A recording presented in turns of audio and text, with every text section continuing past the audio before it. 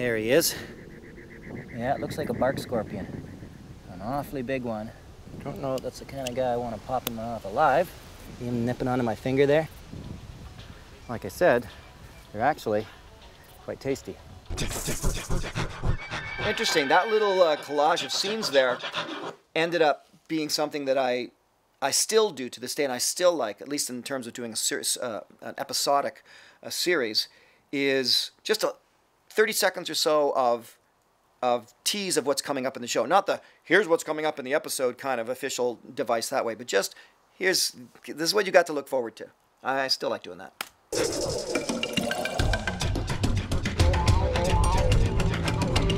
The original theme.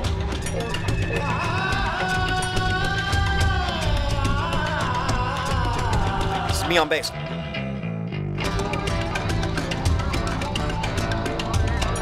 For those of you who don't know, yes, I wrote all of that. I recorded it in my basement.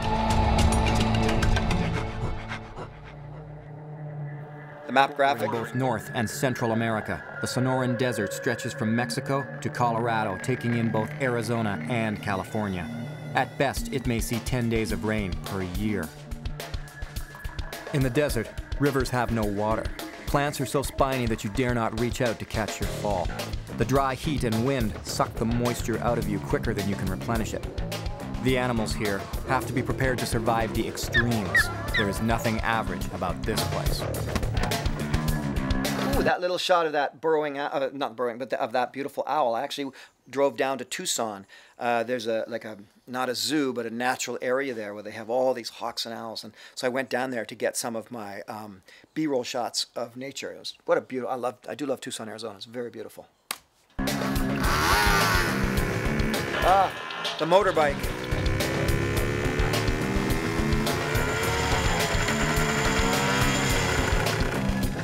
This is the American Southwest, a desolate, rough, and rugged landscape. The hottest of the North American deserts. Anyone stranded out here has only 2 or 3 days to find water before they die of dehydration. For the unwary traveler, the desert can be deadly. Okay, full disclosure time.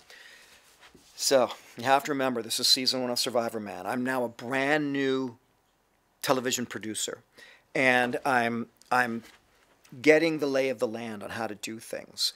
And I'm also being not influenced, but pressured by executive producers, both at the network and that I was working with, to do certain things a certain way. Is that right? Am I telling the right story here? Back up. Sorry, that's for season 2. Season 1. I'm getting the lay of the land completely alone. I did not have anybody pressuring me. I did not have anybody that I was working with. I just was going out there to do it on my own. And I had connected up with a guy named Dave Brady to try and get the thing sold at the time. It was actually me who was able to sell it to Anna Stambolic at OLN in Canada first. There's a long story behind that, but let's just go to this. So, trying to get the lay of the land, trying to figure out what to do, I realized early that I need to lay out a survival scenario for people so they could understand, and mostly so they could relate to what's going on. And in this case, well, what if I'm on a motorbike and it breaks down in the middle of the desert and I now have to survive, but I can rip the bike apart? That was my scenario. That's what I went down to Arizona thinking. So the first thing I did was I went to a wrecker's and tried to find a motorbike that I could tear apart. That took a while, but I did that. Secondly, I needed a bike that I could use for these opening scenes that I could actually ride. Well, here's the catch. I can't ride a motorcycle. I mean, I can get it going, I can drive, but I can't ride like that. So in those little scenes, yeah, sorry folks. Yes, I've done everything myself, but in the season 1, I was still trying to get a feel of things. And so in that scene, that's somebody else riding the bike. So I went and shot all these shots, right? And then when I went to place myself in the desert, I went off by myself and placed myself in the desert. But these opening scenes, yeah, there's a dude in Arizona. I think he's probably named in the credits. He was an awesome dirt bike rider. I tried, but it was too much bike for me not being a rider. And I know all you riders are looking at it going, come on, that's easy for you because you first learned and trained. I didn't. I was just like, I once drove a Honda around town, once. And so this was like the second time I'm on a bike, and I was like, I couldn't make it work. I just, you know what? And I strapped the camera to him and all that sort of stuff, and then shot him and just had him wear my clothes. So there you go. There is no Santa Claus, Virginia. One small mistake can turn an afternoon off-road drive That's not me. into a tragedy. After the crew shoots the opening scenes, they'll leave me alone with a broken down dirt bike in the middle of the desert. It's something that could happen to anyone, but in my case, at least I know that 7 days later, my support crew will come looking for me. That's interesting scripting. Why did I say... See, again, this was one of those things where people couldn't get their heads around me filming everything by myself, so I actually referenced the crew had to drop me off, but this actually was a show shot before I had any crew at all. I literally flew down to Arizona by myself. By the way, it was total guerrilla shooting because I wasn't supposed to be doing that. I went down there by myself, and for legal reasons, I did get permits later and got them all settled, and just had to find this place to shoot. So there was no crew. I don't even know why I said that. I guess it was because working with the editor, he was so caught in tradition and the way things are supposed to be that we would argue about this. Oh, you got to say that or people won't get it. And more on that later, on how that played out. Yeah, right. Oh, the bike? Well, the camera crew took the good one. And left me alone with this piece of junk. So when I say the camera crew took the good one, that was the actual rider you just saw for a second there. Yeah, so they left me with, this was a bike that I chose out of a yard. I don't know why I keep saying the camera crew, because I'm trying to remember. Man, my brain is getting foggy these days, but no, I was alone in Arizona. Yeah, totally alone. So again, it was just, oh, I'm supposed to say it this way so that the audience, so you guys understand, when in fact, I kept saying they will understand. They will get it that I'm alone. Oh, well. Alone for 7 days. And one dead motorbike.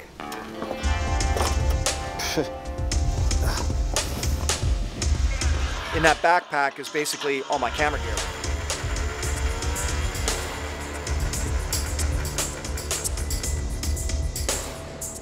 This is not the place you want to be stranded. Sun's setting quick. I've got some warmer clothes in the pack I'll put on. It's just way too late in the day now to make any kind of shelter. Oh, man. So I'm just going to sit here for the night. It gets really hot here during the day. Hot enough to dehydrate you quickly. But at night, it still gets below freezing. That was probably something I chose on purpose, was to not be there when it was just insanely hot. But, of course, the sacrifice or the trade-off there is that it's going to be very cold at night. And it did. It got incredibly frosty. Yeah. Not sure what else to say about that scene. Let's keep on.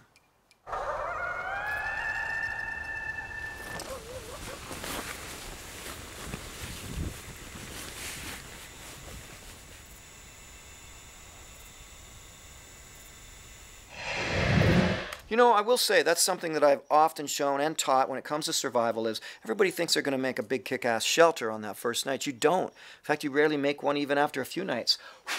What you do is you end up sitting up against a tree, or in this case a bike, and trying to sleep through the night on your butt, freezing. It's horrible, to be honest with you. But I kept showing that, and people, oh, you got to build a shelter. It's like, people lost in survival situations often don't build shelters. And those first few nights are usually horrible. Day 2. All right.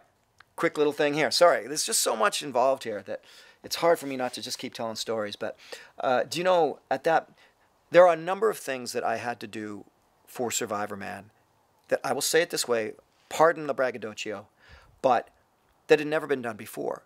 Now, what I had to do out of necessity. I was alone filming this multi-day thing. So the devices, if you will, that I came up with, totally born out of necessity. Later on, you would see shows trying to copy Survivorman doing the same devices. Like, you don't even need to do that. You have a crew there. Why, Bear Grylls, are you pretending to hold the camera? Oh, I'm walking along here. Right, and it's really tough as I come along this desert here, but, I'm going to be in a hotel later tonight, so, And you'll see him, there's a scene that he reaches out and he's holding the cameraman's lens as if he's filming himself. Like who? Right, like Survivorman. And so there were these devices that I had to do. Again, pardon the braggadocio, but man, on the other hand, I'm quite proud of things that I came up with. So, the day markers. There were no series ever showing day markers. Nothing like that. And I thought, people need to know what day it is, how long this has taken me, how long it's going. And that worked really well because people go, man, when I saw that day 4 marker, I thought, man, it's day 4 and he hasn't eaten anything yet. So that was the reaction I wanted. And so the editing device, this was before Barry Farrell came in to edit, the genius who really took Survivorman to the next level. So before that, but still the day markers, they stayed for a long time because they work. 6 more days to go. Well, I certainly didn't sleep much last night. True story. Got pretty cold. Enough to put frost on the bike and everywhere else too. Let's see, I've got my camera gear. I've got basically just the clothes on my back.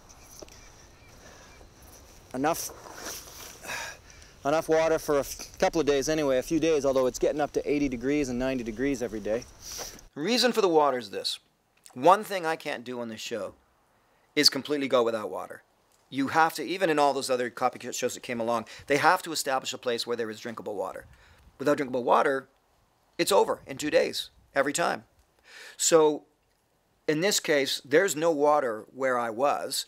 So, all right, let's set the scenario up. The scenario is I was on a motorbike and I had some water with me. And so, there we go. That allows for the water. Still, 1 gallon of water for 7 days. That ain't a lot. And I should have just 1 snack bar. For 7 days. Well, let's see what I can get off of this bike anyway. This was a lesson. Learning that... Sun's been up for barely 10-15 minutes. Already it's getting hot. You know, if you're lost in the middle of the desert with little chance of rescue, there's no point in being squeamish about your equipment. I'm gonna vandalize this thing, see what I can use. Right, so the idea here is showing how you can do this, but I learned some big lessons about that. You cannot take apart a motorcycle or a car with a multi-tool. You can't do it. So the whole idea is, why didn't you just rip apart this and that? You can't just rip apart a vehicle. You need some big tools. So you get what you can. That could come in handy. Get a couple more of those. This MacGyverisms, and you guys have heard me call it that in other directors' commentaries, the MacGyverism angle. This is something that we started calling it was, oh, what's the MacGyverism in the show? Well, it was ripping apart this bike. Actually, I always really enjoyed that aspect. I always enjoyed, and I'm not an engineer. An engineer would do so much better. Someone with an engineer's brain. I have a need, and I have to fulfill that need, and I have this bike, and I can rip it apart. What can I do here? So an engineer can make things really pretty, but I understood survival, and I did enjoy the MacGyverism side of this. Cordage. You always need rope when you're lost or stranded.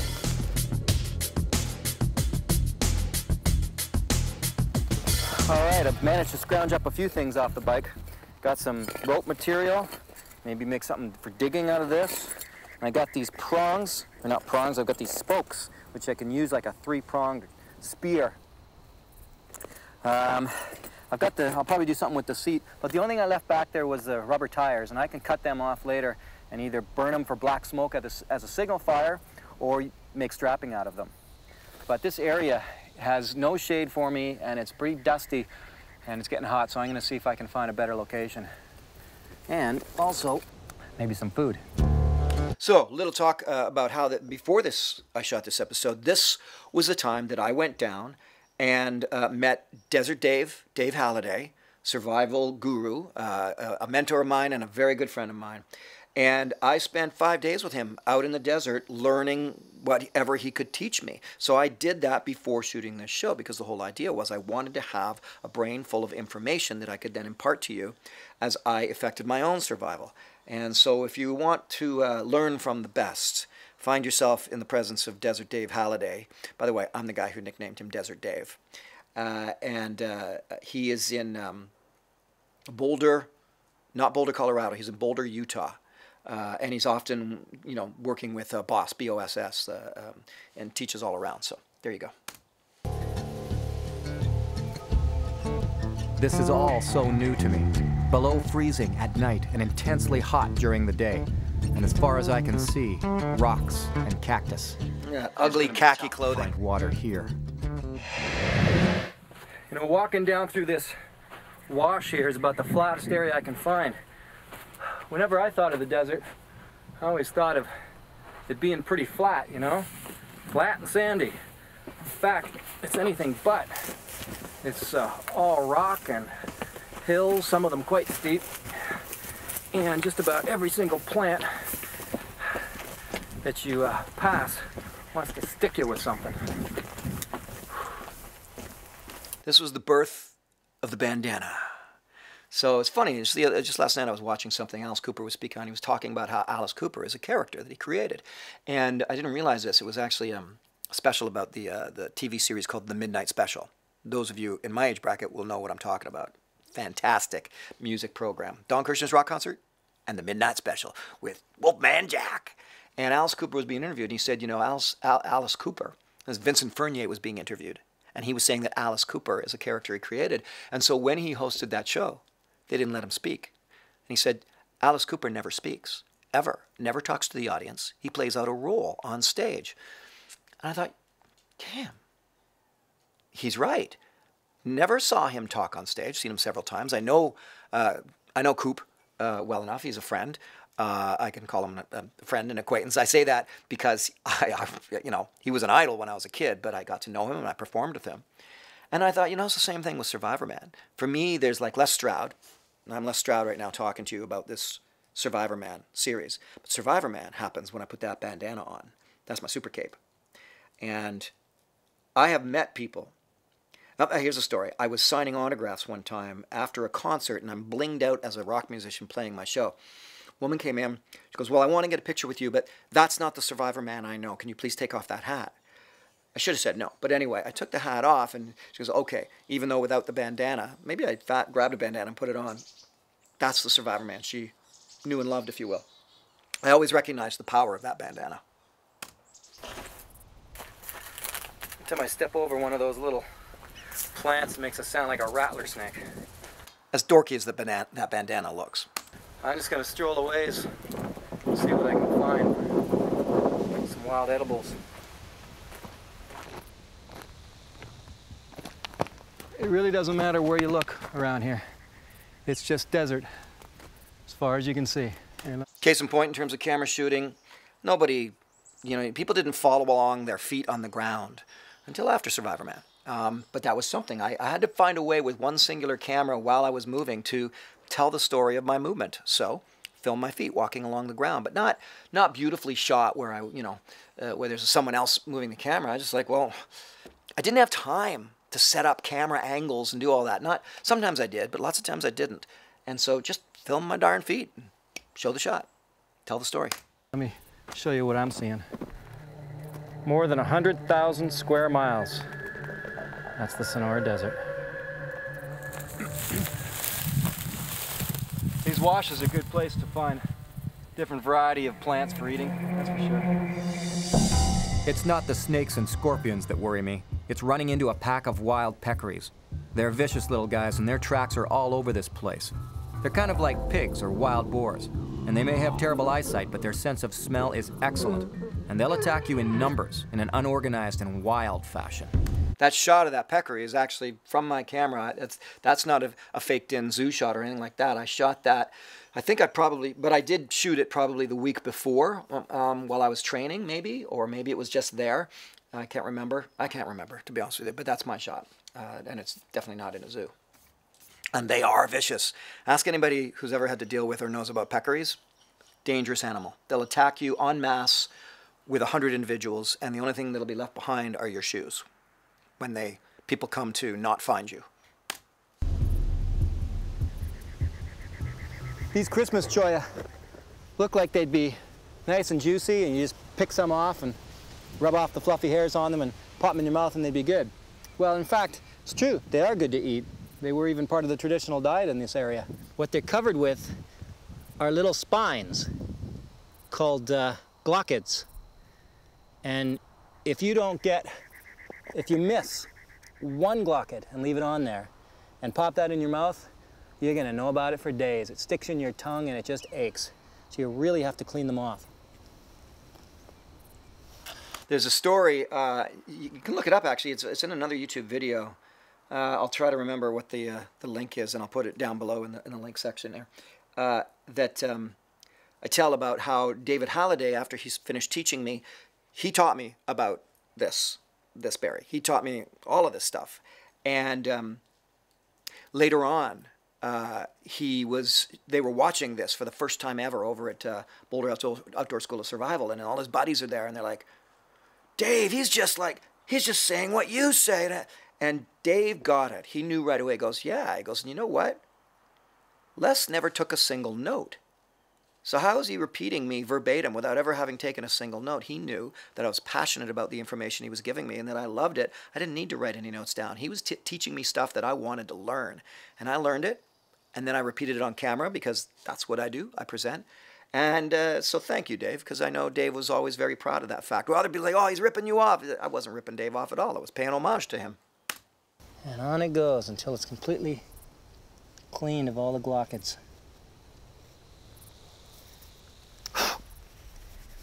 Okay, there, I just spent like maybe 10 minutes just trying to get all the tiny, tiny little hair-like glochids off of this Christmas cholla.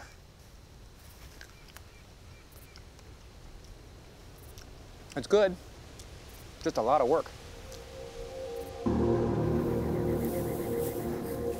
I gotta find a way of staying warmer tonight, getting up off the ground and protected from above. This grass should go a long way towards helping me stay warm. But I'm using my gloves because what makes me really nervous here is this is a perfect place for rattlesnakes to be laying. They like the heat of the grass.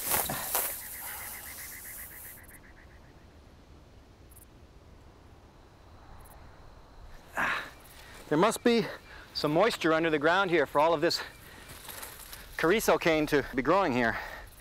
I've got my blanket with my grass. I'll use this carrizo cane for my mattress, I hope. And I was hoping to turn this bed into something comfortable. The sun's setting pretty quickly, as always. Another case in point right there. Another thing, on the odd blue chip documentary, you would see sunrises and sunsets. They would take time and have a beautiful camera set up and capture it. You never saw it, though, in regular, series like this or anything. But I realized, like, what a great way to let people know without saying anything that we're going into another day, even though I would put the day markers later to be clear about it. And then it became ubiquitous. And I know I'm bragging. I know I'm laying claim to certain things in terms of this, what you see on television today. But hell, history bears me out. And Survivorman was the start, by necessity, of a lot of devices used in television today. And I could go on. There's a few of them. And again, I'm proud of that fact. But here we go. You know what? You keep watching. I gotta go grab something.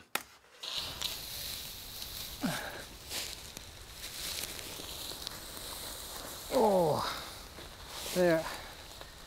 When I do finally settle in, it'll be something like this. Who knows? Might even be warm. I sure hope there's no spiders in there. Black widow, that is. Oh, comfy.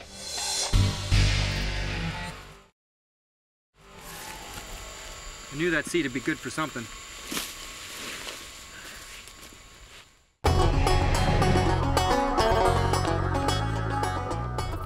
Well, it was pretty warm for most of the night underneath that grass. Last little bit of the night, the frost came in and started to get a bit chilled then. And with the sun coming up, it actually doesn't hit down in my gully soon enough, so I'm up here to catch some morning rays. Little comment about using the grass like that. You want a fast shelter in the wilderness? Fastest, easiest one ever, assuming you have lots of foliage on the ground. Like it's the fall here right now. There's just a football field full of leaves on the ground right now.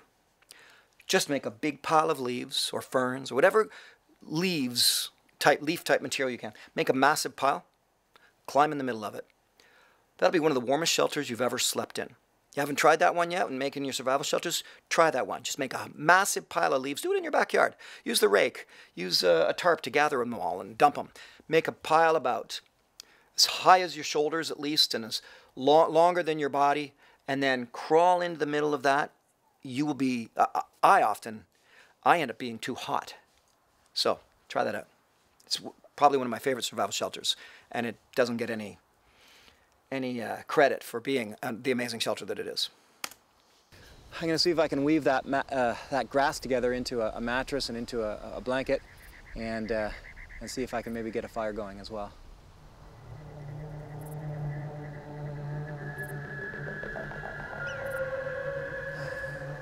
Okay, now I've stripped apart all of the wiring that I had taken off of the motorbike, and now I'm just going to make all this grass into these long sort of cylinders here, and I'll start to tie them together in bundles. Sort of, you just come through, make a bundle like this, and then go around the next one in the opposite direction. This is absolutely a David Halliday lesson that I got the week before. I'm going to pull the whole thing together. It's so simple and so obvious. Weave through my wiring to tie this whole bit of grass together, and then what that'll do is give me basically a good portable mattress and a good solid mattress that'll hold together well for me. There we go. Just enough wire to make a bed. I'll try for some fire now. This seat cover will work as a good base for my fire starting to keep things out of the sand. First, I'm going to give a good effort to get fire going by using traditional method of this area, the hand drill. Very primitive method. What I've done is, first of all, I got all my tinder bundle, my grass together by hammering it with a rock and making some powder and putting a powder in the middle. And you kind of wrap it with some other grass, and I actually used one of my wires from the motorbike to tie it off and make myself the fire bundle here. I found this spindle just while I was down getting the creosote cane. It's a piece of seep willow, and the baseboard that I'm using is one of the ribs of the sororo cactus. You know, I forgot about that. I mean, this is one of the techniques I often use as a filmmaker is the insertion shot, the cutaway, but the cutaway to something that's happened before. And even right now in my series Wild Harvest, there's Les Stroud's Wild Harvest showing on PBS stations in the United States and Cottage Life Television in Canada, around the world on National Geographic in Asia, Mantkanaland, anyway, the Food Network of Norway and Sweden. And in there, often I will have to do some gathering off-season when I'm not with Chef Paul Rogalski. So I just shoot all that. And then later, it just like that, you know, you splice that in, saying, oh, well, I did this. I'm talking in camera going, I did this, I did that, I did this. But then you get to see it happening while I'm talking. It's great because it's not narration at that point. It is narration, but it's not. It's more in the moment. I love it. I love that as a technique. All dead and dried out, and I've just sort of whittled it down to be the right shape for me to work with here. The other thing I did was make this fire lay over here ready to go, just a stick stuck in the ground, and then all the heavier wood put on top. And that way, when your grass goes underneath to light up, the heavy wood doesn't crush it, and you can get a nice, good aerated fire to get it going. That's absolutely a David Halliday tip right there. I'd forgotten about that one, the fire lay. Huh. Now, to do this right, first I had to just find the right place. And then once I've got the spindle settling on the baseboard, I cut out a little notch, and that'll give a place for all the hot dust to fall down into. Now what I was showing was to try and keep this motion going, if you do the kind of the itsy bitsy spider move. That's a Dave Halliday move, big time. Itsy bitsy spider. To get the motion right of what it is you want to do while you make this thing spin. This is one of the tougher ways to get a fire going. Absolutely. Hard on the hands. You've got to take your rings off or it'll kill you. But Dave and I worked a lot on this the week before. You're spinning in one spot like this and you're just doing little short ones. It's a lot tougher to get it going. So that's the motion I want to try and keep happening. Until I could make. The last thing is, as you can see, I've been practicing. It's from these blister marks. It's really easy to get blisters doing this. And so when as soon as you're sort of stopped, you smack your hands together really hard, so hard that it hurts, but that rushes the blood back into the skin and helps anyway to prevent the blisters from coming on. Let's give this a try. This was tough. This was really tough. And I did practice at this one. Normally my technique is to not practice, but to try something brand new for you on camera that I've never done before. But this was a little different. I really wanted to succeed at this, so I did get this skill set within my system so that I could hopefully be successful here. But it's a tough way to get a fire going. Back before I had any music produced for me, the editor was just using padded music. But it worked, good choices.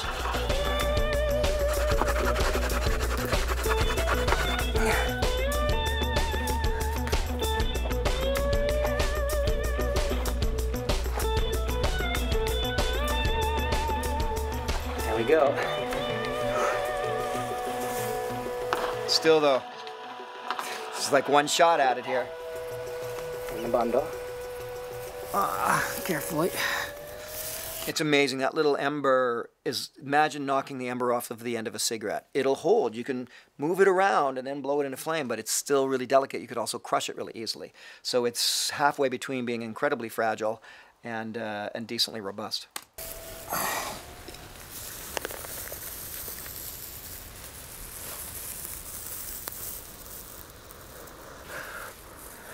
Notice I'm not talking? It's like, screw the cameras, man. I got to get this fire. Yeah, baby. Ooh, doesn't that look good? Woo! No more cold nights for me. Ugh. It's going to be a warm night, and it's going to keep the peccaries and the mountain lions away from me.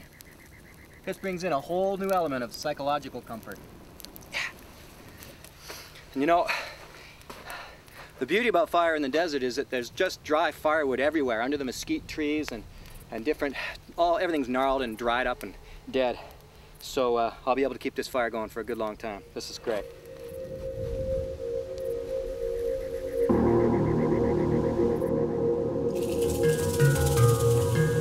Quick little story. Ran into somebody out there. Yeah, that's happened a couple of times in Survivorman. Just some guy comes walking along. He was out hunting deer. Young guy, 20s maybe, and we chatted and he walked away. That was the end of it. It was like 15 minutes. Hey, how's it going? I'm just hunting deer. What you doing? Oh, you know, just making a little film out here, just hanging out. Okay, bye. That's happened once, twice, 3 times. I think it's happened 3, maybe 4 times over 18 years of producing.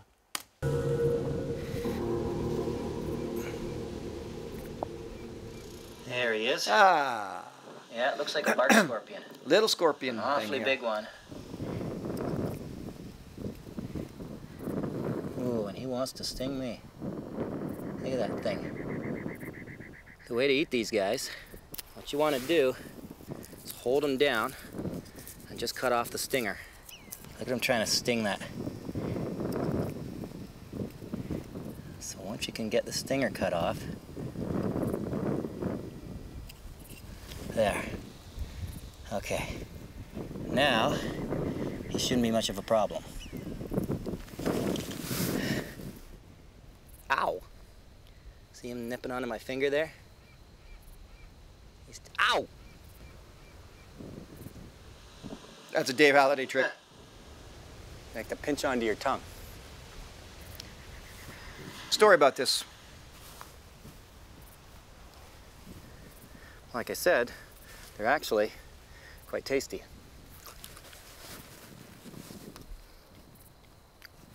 Pretty good. Tastes like little shrimp. Mmm. Not bad at all. Can't believe I just did that. Not bad at all.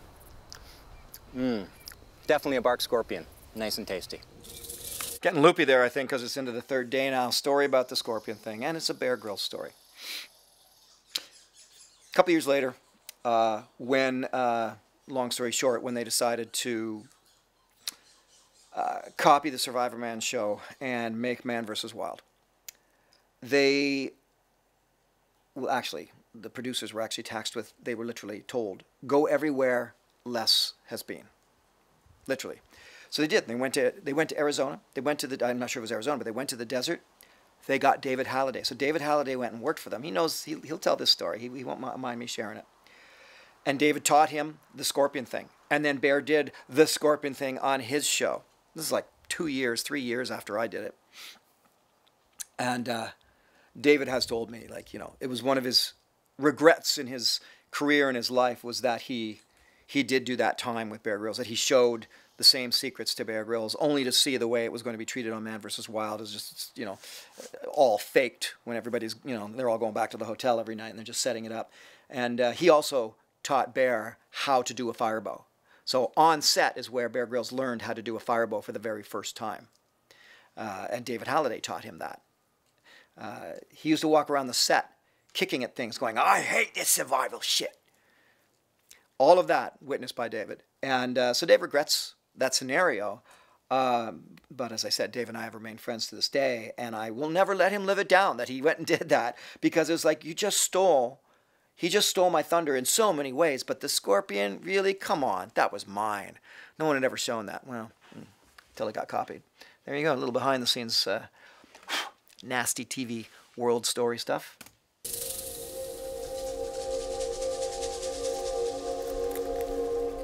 All this creosote bush is a great plant of the desert. I can use it to make a smudge fire, to cleanse myself. It's also good as about the only thing you can really kind of use when you got to go to the bathroom. Creosote bush has 69 different chemicals that bugs and fungus and different bacteria don't like. So it's a very good, powerful plant for an awful lot of uses.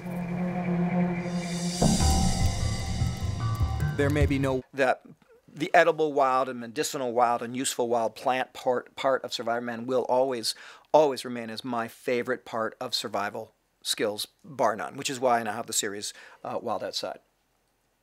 Wild Outside, sorry. That's my new children's book. I have the series Wild Harvest, Les Stroud's Wild Harvest. Water for washing up out here, but you can still feel fresh. The sweet smoke of the creosote bush actually kills much of the bacteria that causes body odor.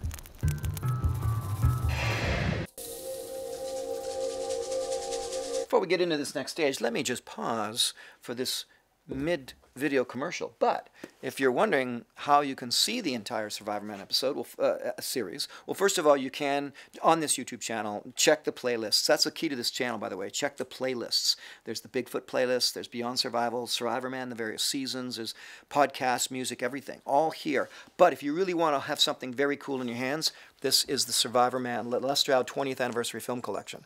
And this includes everything I've ever done. It's over, I think, 76 films is in this package of everything I've ever done. Of course, naturally, you've got, you know, Survivorman work, the beginning stuff, Snowshoes in Solitude, Off the Grid, all the seasons of Survivorman, Beyond Survival. Everything I've ever done is right here.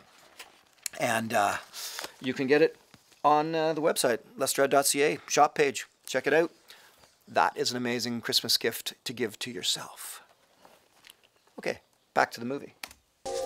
Most fear is born of ignorance. The sound of the desert seems benign, not spooky like a jungle at night. Here it's birds chirping, the dry breeze, but scorpions, black widows, and rattlesnakes. That's what lie behind the rocks and in the grass. That's what can get into your mind and create fear. Yet the desert, as dry and hot as it is, has been called home by humans for thousands of years. That was about a lot of people saying, what are the dangers? What are the dangers? What are the dangers? And then there became this refrain with the Discovery Channel anyway, which is, well, what are the stakes, Les? We have to know what the stakes are. I was like, oh, God, okay. You know, yeah, fine. It was just based on fear of the natural world, and I never liked instilling fear in the natural world. Now, I don't mind mentioning the dangers, and I don't even mind sort of saying, well, here's what the stakes are, but I don't want to over sensationalize them. And I got to check, because I might be wrong about who edited this show. I'll see when I get to the end. This might have been actually Richard Mandon, and he did a great job. I'm really enjoying this edit, actually. This is an amazing find. All this wall along here is not natural. It's man-made. Man-made over 1,000 years ago. There's chert here that came from a great distance away through trade networks. Lots of pottery. You know, the camera's sitting in a ruin. There's ruins in all behind me there. This whole hilltop is just one massive multi-room complex. Some people believe that the Pueblo who lived here were actually under a bit of a slavery to the Hohokam, and the mound builders from the east, that style of peoples. And around 800 years ago, they simply got fed up and abandoned all of these places. Went on to more fertile ground. These stones here, very obviously brought in. This one here, you can tell, was a bit of a grinding stone. You can even see the scoring from the grinding, perhaps used to make jewelry of some sort. This kind of information would lead me to one day produce the series Beyond Survival, because I just became fascinated in that relationship between ancient Earth peoples, modern Earth peoples, and just survival itself. It's fascinating. These cactus here are kind of famous. It's called barrel cactus, and it's said that if you slice them open and open them up, that they're full of water and you can drink it. And in fact, you see them all growing often over to the side. Supposedly that's because of the weight of the water. Well, that's not true at all. In fact, they're growing over to the side because they're following the sun, just like many plants and flowers. If you do slice them open and try to drink the stuff, it's very slimy, and it actually ends up being worse for you in the end. In fact, it can bring your core temperature down, which can give you some really bad nighttime chills. I suppose that's pretty good in the middle of the day when it's really hot, but the fact is that they don't rehydrate you at all. It's a very slimy, very pasty, slimy kind of substance. So, but what they are good for, you can also get the fruits. You know, one of the things I loved about a scenario like that is I love demystifying things in survival, because there's a lot of crap in the books. And there's a lot of crap on the shows that followed Survivorman that just isn't true. And I love to demystify things and say, yeah, you know, that was just a, as they would call it, you know, an urban legend or an old wives' tale or whatever you want to term it. Bottom line is, let's get to actual survival techniques that actually work. That's what I like to show. Oh. Ow! Oh, that hurt. Oh, that hurt. Big time. Ugh. Sorry, guess he didn't like me taking his fruit just yet. What you do is you don't eat the whole thing. You open this up. The inside, it's a whole bunch of little black seeds. And they're tasty.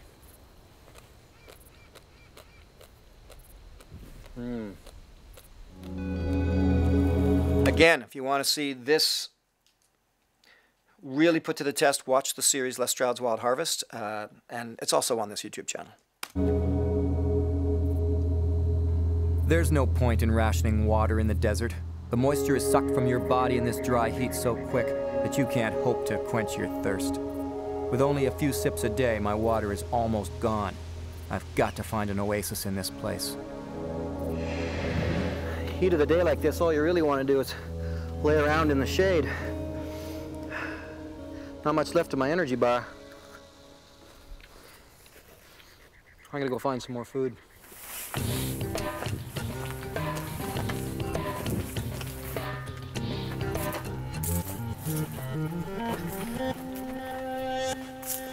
Oh yeah, these little guys are awesome. Strawberry pincushion. And by far, the most tastiest treat in the desert, I think. Oh yeah. They're like a combination between a strawberry crossed with a kiwi. Oh man, is that good. Bring my blood sugar level up a notch. Oh yeah, this is the plant you want to find. This is what I'm enjoying so much now about producing Wild Harvest is it's just all about gathering wild edible plants, local foraging. And that's a fun part of survival skills.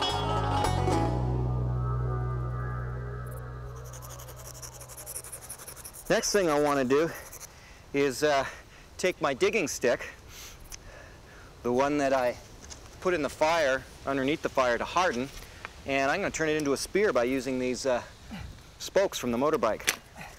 And I can grind them to a point either on a rock or, if I want, the multi-tool has a great file on it, just to get them into a nice sharp point. Once I've got that happening though, I'm going to take the 3 of them, using the C-clamp that I got from the motorbike. I can strap them onto here probably pretty good, pretty tight.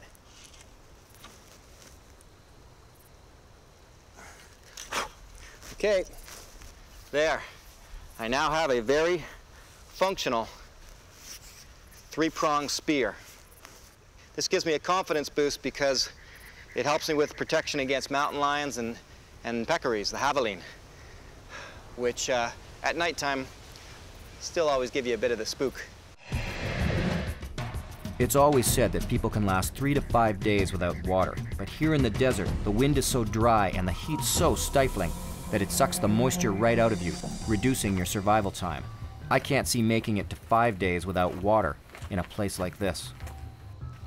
Roughly speaking, that's true. Yes, it depends on the body, the person, the time, the temperatures, everything. There's a lot of variables there, and that's a problem with survival. What's the number one thing you need to take in on a survival situation, Les? What's the number one tool you should... Variables, variables, variables. It depends. It all depends.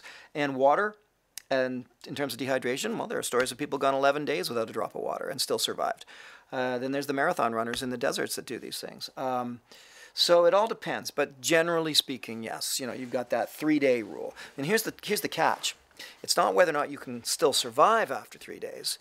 It's, are you lucid? Are you able? Can you even get up from where you are? So you might be able to last much longer than 3 days, but can you accomplish anything? That's really the challenge, because once those migraines kick in and the lethargy takes over your whole system, you can't accomplish much.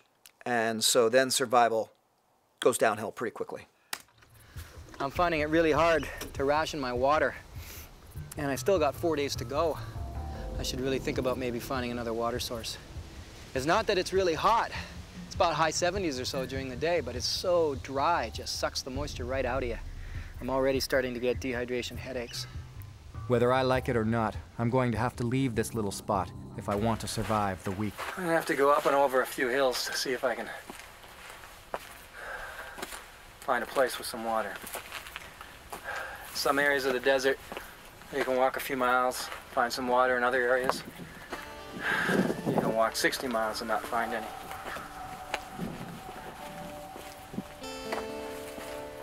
Sonora Desert is 100,000 square miles. That's a lot of desert.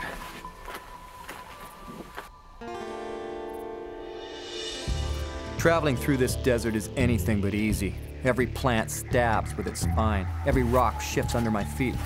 When I climb the hills, I have to remain ever mindful of not putting my hand within striking distance of a rattlesnake sunning itself in the heat of the day. Water. I've got to find a good source of water. All day I've been suffering from fatigue and dehydration headaches. If I can spot a valley with a green belt in the middle... So, case in point, that shot of showing me travel like that, that was necessity. I had to drop the camera, go and film all of that, come back and get the camera. So by necessity, in the edit suite, it was like, well, let's just shoot it like that to show your travel, because it's too long otherwise. And then I would start to see other shows doing that exact same editing technique, even though they had crews that they could have shot it much more beautifully. This also represents a time in the production of Survivorman when I realized that travel was always going to be difficult. I had all that camera gear to carry with me. And in the end, I really could mostly only do survival shows where I stayed put. This put me at a disadvantage, by the way, when Man vs. Wild came along, because they could have him traipsing all over the country, and because they would just pick him up and take him where they wanted to get a cool shot, and they did. Oh, we'll chopper you over here, we'll drive you over there. So they just did that all the time. I didn't want to do that. It was, first of all, that would be not the show. That'd be just making a scripted show. So me and traveling and survival and producing this series didn't go together so well, so it was tough. I had to keep everything based on staying put, which is fine. It opens up a whole other world, but it would have been cool if I could have shown more survival, or more travel. It may mean running water, or maybe even a small river. This is tough hiking. It's a couple of miles since my last camp, but I'm looking down there and I think I can hear the sound of water, and I think I might have found myself a nice little gorge to get down into. I can see the type of vegetation. It's called the riparian zone, where I'm starting to see sycamore and been walking through all this mesquite, so there's been a change. I think I might have found my new home. That was actually a lucky find, because David didn't show me where that was. What was that little glitch I just saw there? That was interesting. Must have been a bird go by or something. I think I might have found myself a nice little gorge to get down into. I can see the type of vegetation. It's called the riparian zone. Okay, coming up. Where I'm starting to see sycamore and been walking through all this mesquite, so there's been a change. I think I might have found my new home. Huh, interesting. And the time lapse. No, I can't do it with this setup. But in the time lapse, something goes across. It's probably me walking across in front. David Halliday did not tell me where this water was. That was actually something I just was able to find by checking out all of the ecosystems around me. And it was lucky, because it was a desert and didn't have much water. Hear the water, I can smell the water. It smells fresh and clean. This little paradise is about 5 miles and a few hills from my first camp. And I couldn't really film that. And of course, because I have too much camera gear, I had to hike it twice just to get all the gear here. But I'll tell you, that was a mistake. I had too much camera gear. That's why this was the show that said you can't travel less. Just don't do it. Long hike, and no, I can't film it all. I got to do that hike and get it over with. So there's a whole, what's that mean? It means I'm losing a day of filming just to get somewhere. That became a problem. It took me all of season 1 to figure out what I would do about that, and more of that in later director's commentaries to come. Yeah, this little desert creek, man, this is a sight for sore eyes. This is like Shangri-La.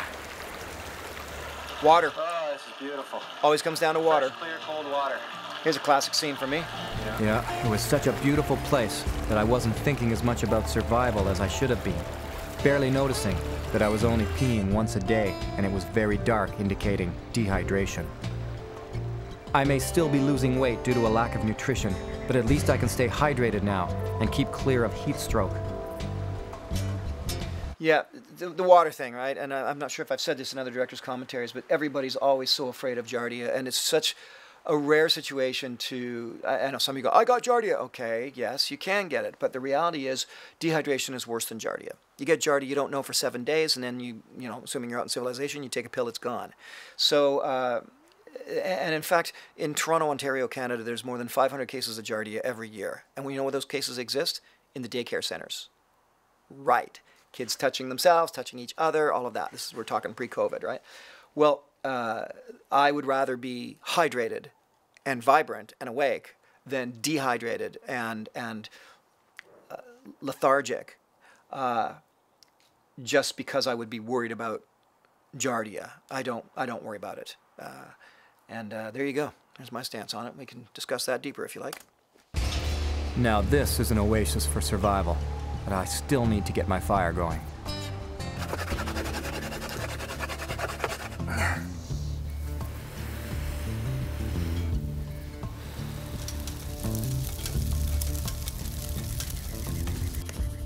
Well, I banked up all these stones and made myself a little sort of pad here. I'm gonna sleep underneath this juniper tree. It's a great place to sleep. It keeps the dew off you at night, and there seems to be some sort of residual heat that stays underneath these trees. They're a great place to sleep underneath when you're out here. Sun's setting pretty quick. That was an awfully long day just getting here. But I am now in paradise, it would seem. Paradise in the middle of the desert. These age-old traditional skills are helping to keep my mind off my ever-growing hunger. You know, it just amazes me how long the small wood in the desert stays burning nicely. The wood, I'm getting it from the mesquite trees. And it just, an armload lasts me all night long. In Canada, I'd need at least 5 or 10 times that much with spruce and pine. So it's great. You just got a nice little low fire going all night long. And this is a good spot. It's frosty cold out everywhere else, but underneath this juniper tree, it does feel a little bit warmer for some reason. And of course, I've got no frost on me. Oh, this is nice. Now that I'm settled in here, I'll just keep drinking tons and tons of water all day to try and kill the desire for food, because I'm just really hungry. But that's what I gotta go do, start looking for some more food. But thankful that the water's there. Case in point about that, that is a technique that I still espouse a lot for surviving in the wilderness.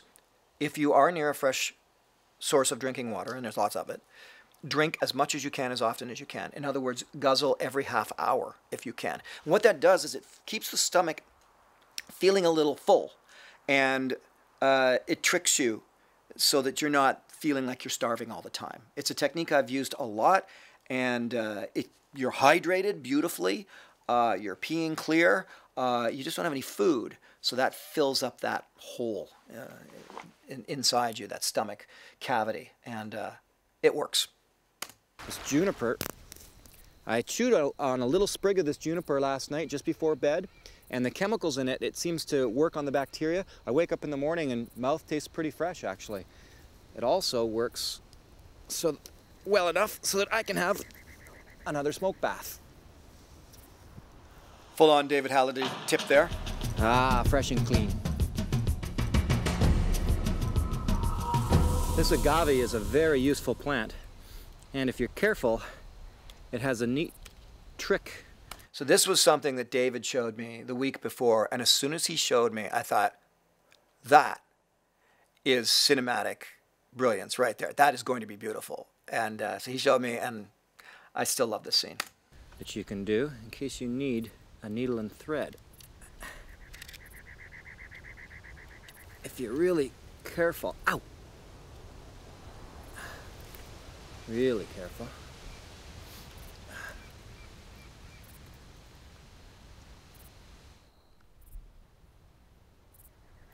I just love the look of that spike right by my eye.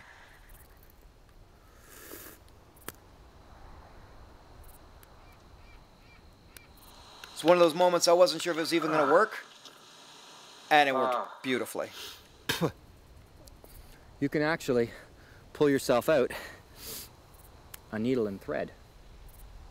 I'd spike from the top of the agave plant, and I just bit below it to break the fibers, and then I got a really strong... Come on, I mean, how cool is that, really? Here, super strong. I mean, I can't break that no matter what. Love showing techniques like this. You know, I can peel it apart and break apart, just tear apart the fibers and just get it down to one single tiny strong thread. And I mean, that can be used as a suture if you've got a bad gash, or certainly for clothing or anything else you need sewn together. And if the edge here is just a little bit too, see that edge there? If that's just a little bit too thick, you can grind it down on a rock. And you got yourself one good strong needle and thread. Very useful plant. Now I'll also take a couple of the leaves off, because I can pound them and pull fibers out from the leaves as well that I can use for tying. This just breaks apart the agave leaf, and as you can see, underneath it is all kinds of fibers. They're really strong and can be used for great rope and cordage material. Certainly this technique and these techniques are an homage to the Pueblo people and different indigenous communities that were here before colonization, But the reality of working with wild plants, useful plants, edible plants, medicinal plants, that is something that's in the heritage of us all. Every single human on this planet came from a background of gathering wild edible plants. Like a wild boar is a very aggressive animal, and this one is right in my area. Oh yeah, that's right. This guy did just come around, and that's how I got this footage. It was a matter of just being as quiet as I could and staying up high. Getting onto little rock ledges so that he couldn't see me. They can't look up, so that's your only defense. If you're on the ground with them, they'll chase you. I find that if I gorge on water, it tricks my stomach into feeling full, and at least for a time, the possibility of slowly starving to death seems distant. But a surprise in this hot, dry desert is just how much there really is to eat. Far more than way up in the boreal forests of the north when it comes to what you can pick or catch year-round. Of course, not all of it is a choice meal.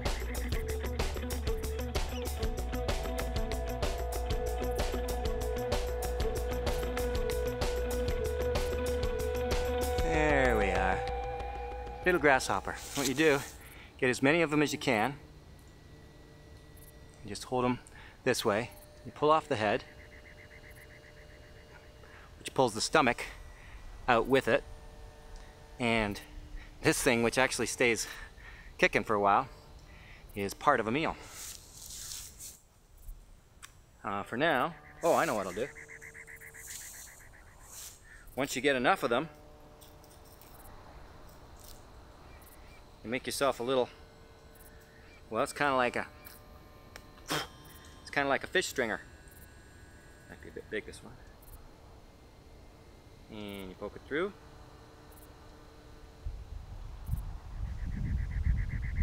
There we go. And there's one. Let's see if I can get some more.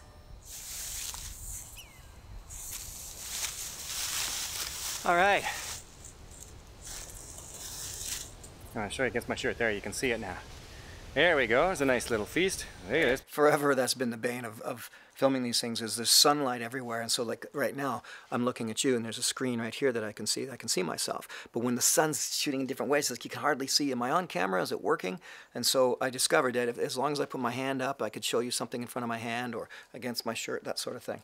The little necessities that you have to do when you're filming yourself. And by the way, a side comment on that, a technique that I learned very quickly, and that I'll say this way, most of you don't get when you're filming yourself. Stop doing this.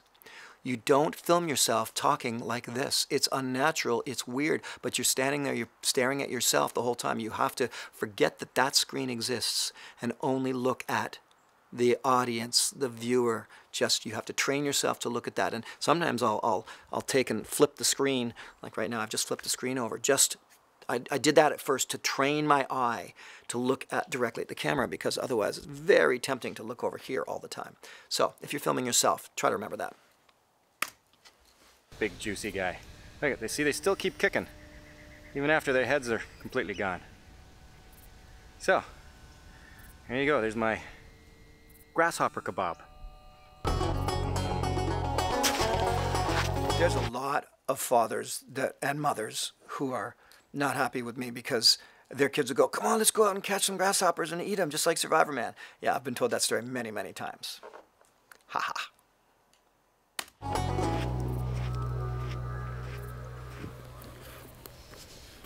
All right, well, time for my little grasshopper kebab, my little treat of the day. Now, I can roast it beside the fire, but doing it this way on top of a rock, like a frying rock like that, is a real cool and easy way to do it. So I think I'll just put these guys on there. Well, while I wait for these grasshoppers to roast up nicely on my little rock fire, I can show you these guys. And I picked these up on my way through from the first campsite. These are the beans from the mesquite tree. It's the legume family. Good food source. Now, these guys can be ground up into a flour or just eaten raw. I think I got to get back down to the desert and film a Wild Harvest episode. They're kind of sweet, actually. They're nice. Because there's so many great things to eat down there. A little and it's hard. a desert. You wouldn't think that, but it's true. Now, what I want to do is just move that over. I'm going to give these guys just a last roasting just to make sure they're fully cooked because they can carry tapeworms. So, give these guys a last little roast here, but I think they're cooked pretty nicely. One of the tricks in a situation like this was being lethargic and not having any food in my stomach. And over time of doing so many Survivorman episodes, it was like my system just started to get used to it. And it's like, oh, you're doing that again, are you? Okay, well, we'll try to hold on to some energy reserves because you're going to need it in 4 days. And in between a lot of these scenes, I would have to sit down and just like, it took a while. It's like a lot of energy to press record on the camera and talk to the camera and do the fireboard, whatever I'm doing. And then afterwards I'd be exhausted because, you know, 1 power bar for 7 days, right? And a few grasshoppers. So that was a tough part of filming Survivorman. Let's see here. They're actually quite tasty. And my big one here I got.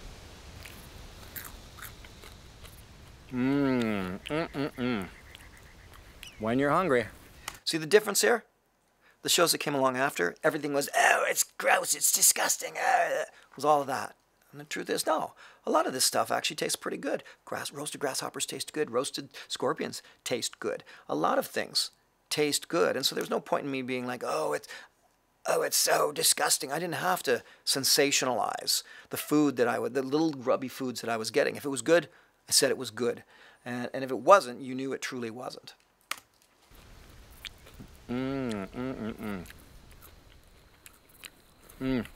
Wings, legs, and all. And there's thousands of those guys all around me. So I think I'll keep eating on them for a while. Bon appetit. You know, there is one insect out here that I don't want to run into at all. Killer bees, or Africanized bees. They are in Arizona. In fact, a friend of mine was stung by a number of them not too far from here. You never know what's going to set them off. Either a snapped twig, walk a little too close to their hive, whatever it is, I don't want to find out. Must have been David that got stung. I don't remember who that was. I've been able to munch on grasshoppers today, and I ate more of those prickly pear cactuses. But I'm still not feeling much energy now. I'm getting pretty tired, and the week's starting to get long on me. So, one more full day, and they come and get me. I've got back a few needed calories from the grasshoppers and the mesquite beans, but it won't be enough.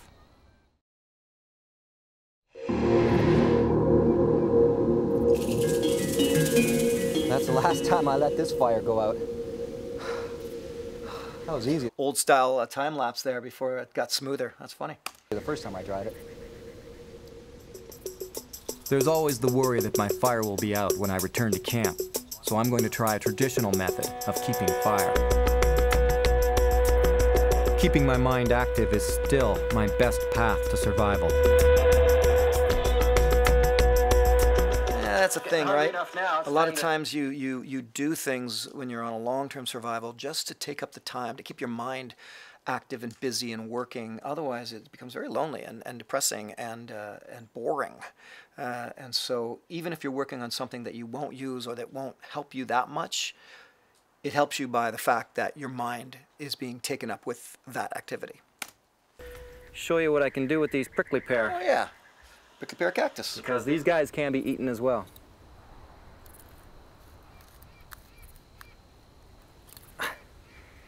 Ow. Just cut off the rim here because I don't need it. And go around some of the spikes and spines. See how difficult it is to work with this type of plant. Can you believe this is actually what the natives farmed here? They would farm this prickly pear cactus because its fruits are so good, and you can also do what I'm doing. Now I want to try and cut away the skin. Helps to have a good sharp knife for this. Well, here, just to show you what I can eat on this thing. Move a few things out of the way. Now, there's still all these little veins, these white veins, and you don't actually want them either. There's actually a little line in between the two veins, and that's the edible stuff. Not only that, but if you've got a bad cut, you can or a burn, you can put it on it, and it's very cooling to the skin and helps to cool any kind of burns or cuts.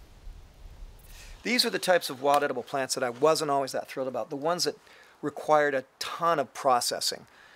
In this situation, I just wanted to show you quickly stuff you could get to survive, but when it requires a ton of processing, the good side of that is you could take a lot of time to take up your mind while you process. The downside is it takes a long time to process. And so I would show them, but I was more a fan of something like grasshoppers that you could eat rather quickly. Pull a piece off like that. Because it was all about survival, not about field cookery. Les Stroud's Wild Harvest is about field cookery. You can eat this raw, or you can put it in, gather it all together and put it in a pot and boil it and boil the slime off. But you know, it's not bad raw either. Here, keep watching. Be right back. Check this out. Fire bundle. Worked absolutely perfectly. If it flamed up, I kind of snuffed it out a bit, and now all I have to do is add some twigs and some grass and blow it into flame, and I'm in business. Worked like a charm. One big fat cigar.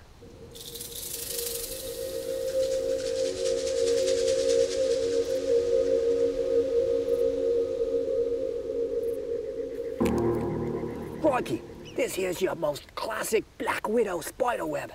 Now I'm not going to make eye contact. I'm going to back away slowly. No, seriously, this is a classic Black Widow spider web. It's all gnarly and messed up. She's hiding in there somewhere. Her bite is about 15 times more powerful than that of a rattlesnake. It's just such a little bite, but it's a potent one. You know, you can actually take old webs and kind of spin them up and even make a little string out of them. It's very, very strong spun web. It's one of the things that has never happened to me in a Survivorman episode is getting bitten, getting stung.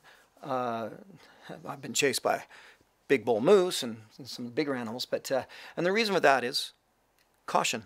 I'm very, very cautious when I'm out there. I'm very careful about that. I don't want to stir up a beehive, and I don't want to be bitten by a spider just because I put my hand in the wrong place, or a rattlesnake. And so even in the Amazon jungle, that's the key. You know, be boring out there and you stay safe.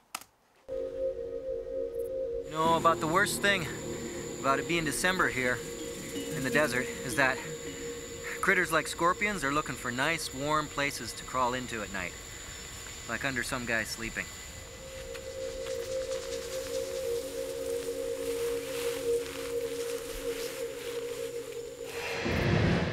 Well, it's my last full day, and it's a frosty, frosty morning, let me tell you. You know, it amazes me during this desert winter how much there is to gather and eat in terms of wild edibles. Up in Canada in the boreal forest, you've got maybe 6 weeks to gather wild edibles. After that, if you don't hunt and you don't fish, you starve. I will say something about this episode, and I'm just realizing as I'm watching it, this actually was the first episode I shot outside of Ontario. So I'd shot my 2 pilot episodes, Stranded, Summer and Winter. I'd shot the boreal forest where I dumped the canoe. And then this was the next episode that I filmed, and I went out of the country to film. It's my first time leaving Canada to go on a film shoot, ever. It was really quite a thrill. I felt like a pro.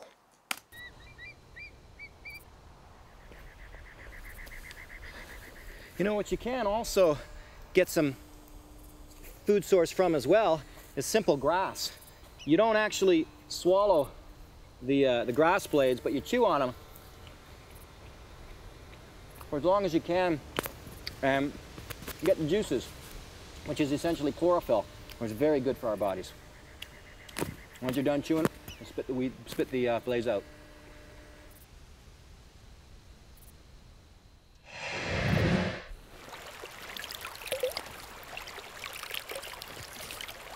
Oh, cold and fresh. I always love the shots of me drinking water, especially from streams and that. To me, it epitomizes my connection to the natural world. And so I always wanted to get that shot of my face in the water or drinking from a stream, because it's just there I am, connecting to the natural world, taking in nutrients and liquid, and staying alive because of the natural. It was a very direct relationship. I always loved that. You know, utilizing our natural environment to survive in and doing things like eating live scorpions, or cutting down live trees, are only necessary if you truly have to survive. I've shown some ways of surviving a very harsh climate. While you're out, leave only footprints. Let's set up some good protected areas so that our grandchildren also have this beauty to enjoy. It's not like I don't still feel that way. Boy, some of you would get upset when I would say that. And it was like, I never said I was against hunting for sustenance. I just said, if you don't have to kill, why kill? And to me, the connection to the natural world is vital and important, whether you're hunting big game or picking plants or chopping down trees to make a shelter. Is, the thing is, you don't have to do any of those activities and be cavalier about it. Let's be respectful about it. That's all I was ever saying, and still am saying. I think the toughest part of the last day was knowing that I had to hike all of my camera gear all the way back to the first location to meet up with the crew. And there's like this small thing in the back of my head, okay, are they gonna be there? The crew was just David Halliday. Because I don't want to do another night out here. And so I had that to look forward to, the fear. Is the crew there or aren't they there? One way or the other, I have a long hike and I had to get all the way back to the first location.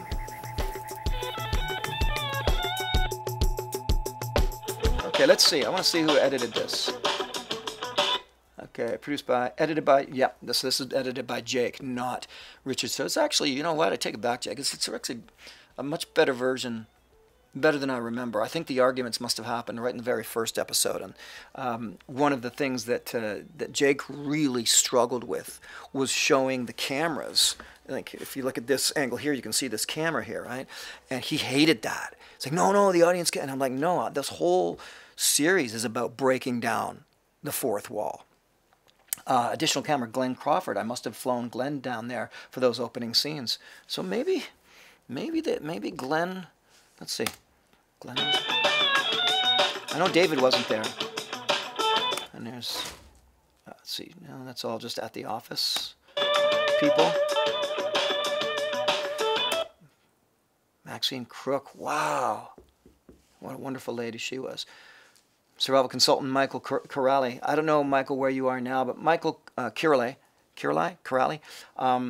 military, ex-military, and he was a cool dude. I liked him a lot. Learned a lot of survival techniques from him. There we go. Location survival consultant Dave Holliday. I think that's a spelling error. David Halliday. Look him up. He's brilliant. Motorcycle consultant Mark Lanier. That was the dude who actually drove the motorcycle, because I couldn't. Oh, there we go. This is back. Okay, so it wasn't all padded music. I had Peter Cleach and Dan Columbi. Brilliant writers, brilliant. I worked with them much beyond this as well.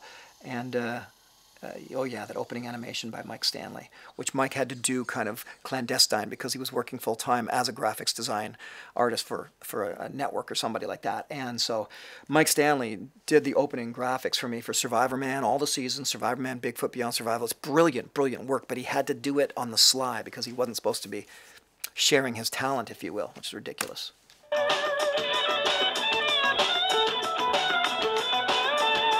All right. Look at that, back in the days. Les Stroud's clothing and equipment provided by Mountain Equipment Co-op. I was going to mention that, actually, is that, back in the day, before I did Survivorman, when you're young and you're trying to do these adventure films, you'll even just take free gear. That's a big thing. If you can get some free gear, free kayak, free paddles, free clothing. And I developed a relationship with Mountain Equipment Co-op out of Canada. And fantastic. They're like the Canadian version of REI, if you're an American. And amazing gear. And yeah, they gave me just tons of stuff for free that I didn't have any money. I mean, by the way, understand something. In this era of my life, I was still under the poverty line in what money I took home to survive on, with 2 kids at home and a wife that didn't work. And I was still making under the poverty line, and now I'm a TV celebrity. Try to reconcile all that. It's weird. So getting some free clothing from Mountain Equipment Co-op was pretty cool because it was great gear. They still make great gear.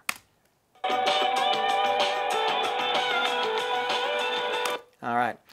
Produced and associated with OLN. Anna Stambolic. I will adore you forever, Anna. Without you, Survivorman would never have existed. So there you go, guys. There is the Arizona episode. You know, sometimes I do go and I'll check your posts and stuff like that. And when you say stupid, dorky stuff, I delete them. But when you ask really good questions, I will come on and that's me answering, not my office. So feel free to throw a few questions down there. Check out the links. Remember, this YouTube channel has a ton of playlists. Go look at the playlist section and start exploring. Go down that rabbit hole with me and have some fun. Or get the hard copy version for yourself for Christmas if it's getting close to Christmas. Don't know when you're watching this, but this is all of my films, all 76 of them. I've done more since then, but there you go. I'll see you guys soon on the next Director's Commentary.